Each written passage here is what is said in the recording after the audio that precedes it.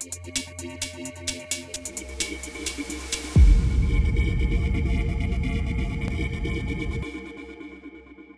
today we're going to talk about the envelope in the OP-1.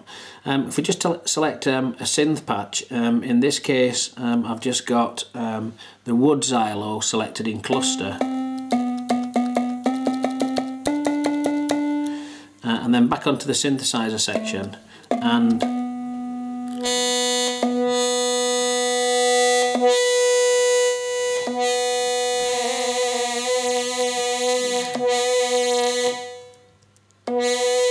make sure the effects are off. If we just look at the standard envelope, you can see that what we've got is that the blue control affects the attack of the envelope, the green the decay, the white the sustain position, and the release time is affected with the orange. What I did in the Golden Age track, which you can just have a quick listen to. First of all, checks are made to see that the composition is correctly leveled in the computer. I used an envelope to get that reverse tape type effect. So if we go back to the synth, you can hear that that sounds quite uninteresting at the moment. What I did to get that ramp up is I just gave it quite a long attack.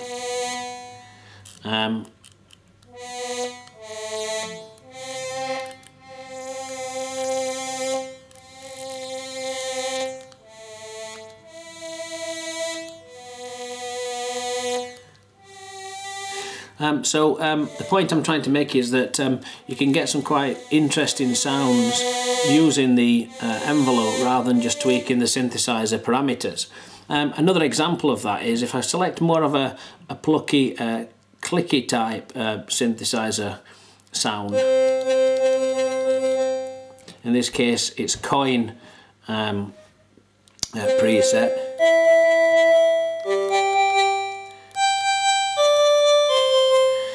What I want to do here is just remove the release time altogether, give it a very short attack. And now what I'm going to do is I'm just going to switch the sequencer on, and I've just got a very simple retro synth type sequence running. What I want to do is just demonstrate how you can build up and evolve the sound using envelopes. So I'll go back to the envelope. What I'm going to do is I'm going to tweak the release to try and bring a more dynamic sound to the synth sound as it moves along in time, without really affecting any other parameters, just the release.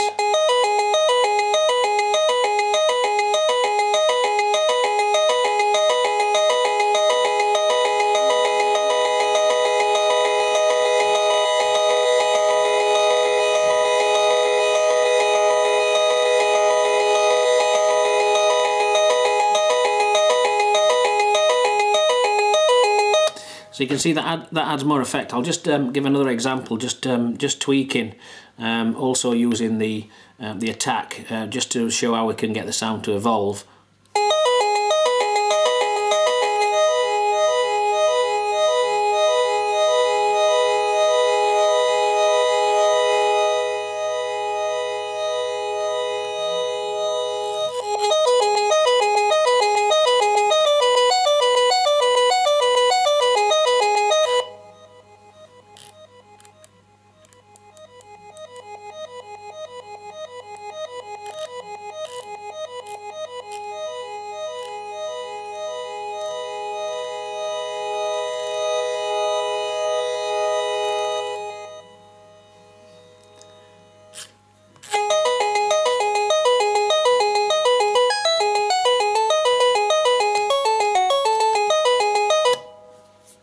If we have a look at the drum synth's got a different envelope. It just looks like a flat line, and it's not very conventional. This is more like a transient shaper than an envelope. What it tries to do is get the transient in the drum hits to be a little bit more pronounced. So let's have a listen to some of the changes that makes. We'll just remove any effects.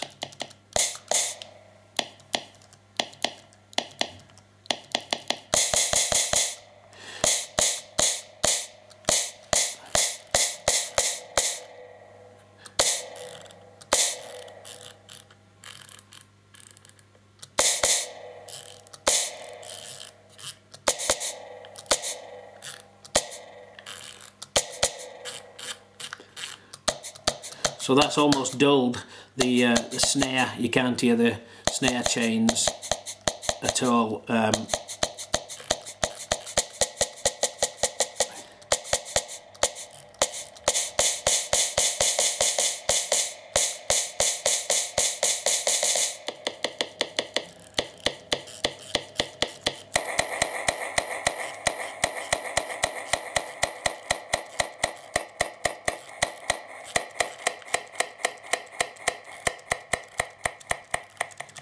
And again, it's something that you can use as an effect rather than just set it and go.